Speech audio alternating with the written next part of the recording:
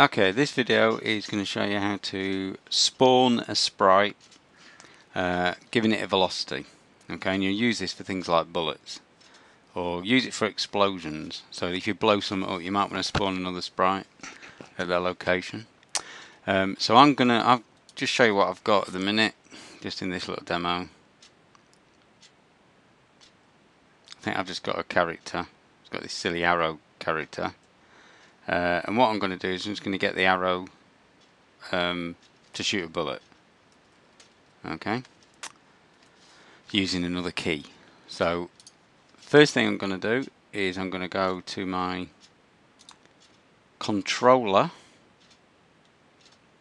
for my arrow sprite, my player. So I'm going to go, this is my key code, and I'm going to set up the key I want to shoot. So I'm going to use the input manager. So I'm just in my controller code. So I'm going to say when a key is pressed so that someone can't hold the key down. I'll show you the difference at the end of the video of doing key held for bullets. So I'm going to use the left control key. So whenever that's pressed, I'm going to spawn a bullet. So I've just done my braces because I might do more things later on.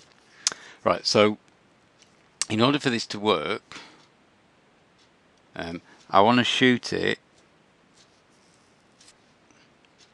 from the player's position.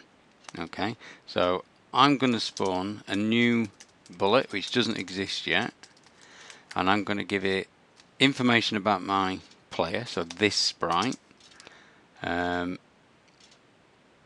then I want to give it a direction to shoot, or a velocity. So I'm just going to shoot to the right here, so I'm just going to give it a velocity. So I'm going to say 200 is the speed I want it to move at. Pixels per second, remember. Everything's measured in if we do velocities and things. Okay, so I'm going to create this bullet. So generate class. So the first thing I'm going to do when I get a class, I'm going to put the libraries in there. So I'm just going to copy the libraries from my player. Zoom that in a bit. Paste the libraries in place. I'm also going to say public, this is going to be a sprite, so I'm going to say the bullet inherits from sprite, so it's going to be a special type of sprite. I'm going to go back to player and my code that I've just written that's handling my shooting. Here it is, my bullet. Okay, a quick way of doing that is think, oh no, I don't know where it was. So if I say find all references, I can see the line there that says new bullet, so I can go to it quite quickly.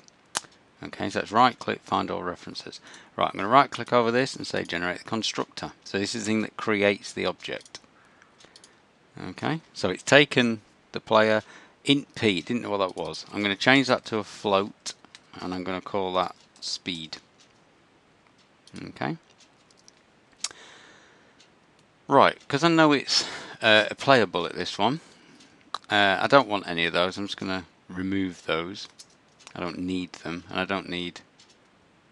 Oh, I'll keep the player reference. I think I'll change it now. I don't need to keep the speed. Okay. Right, I need to define a frame. So I'm going to say frame define. So you can see it on the vid, I'm going to use the engine's rectangle from the shiny balls, and I'm going to engine manager. But you will obviously have a graphic in mind for this, so you can put the definition for your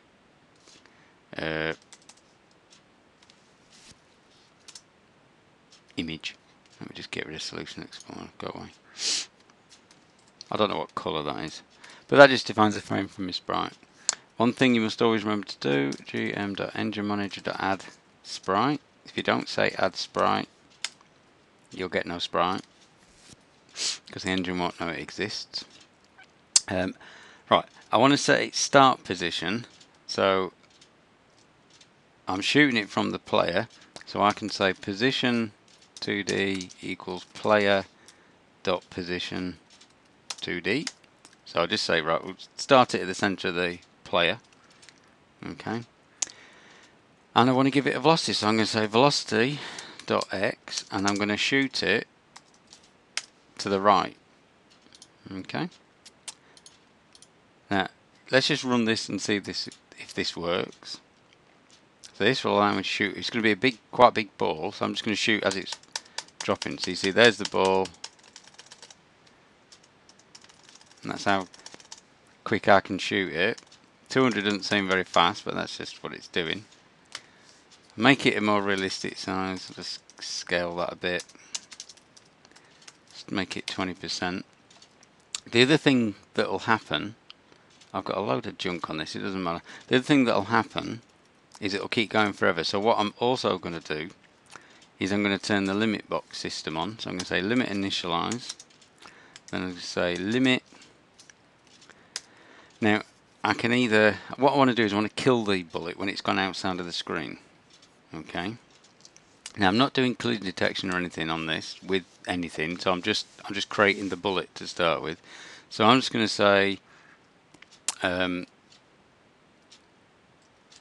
viewport action, and I'm just going to say limit action dot, and I'm going to say kill past. So as soon as it's gone off screen, that will die. Okay. Now because I want eventually to do collision detection with this, I'm going to put a type in, which I did in a previous video. So I've got T player bullet. Okay, and that'll allow me to do collision detection in another video or for your games. So now I've got a bullet, but obviously you've got your own graphics that you want to use for this.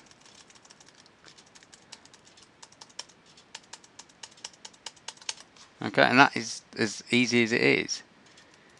Now what you'll find is if you want the bullets to keep alive in the world, okay, instead of doing a viewport action, you should do a region action. And the region action needs a box, so you can ask the engine, so you can say gm dot, oops, you can if you type it properly, engine manager dot world rectangle, okay, and that will allow it to live within the constraints of the world that you've set. Exactly the same setup.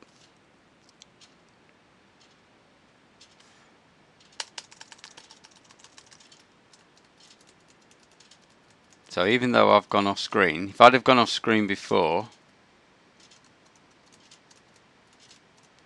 oh, bad bit of sprite here.